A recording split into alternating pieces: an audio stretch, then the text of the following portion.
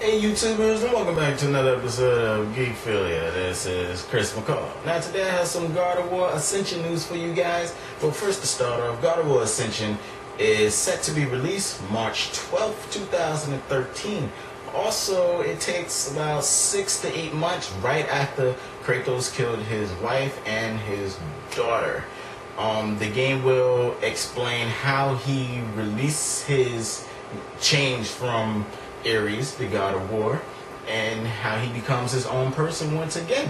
The enemies in this video game will be Ares fairies, which is basically like 3 creature-type women going around hunting you, trying to kill you.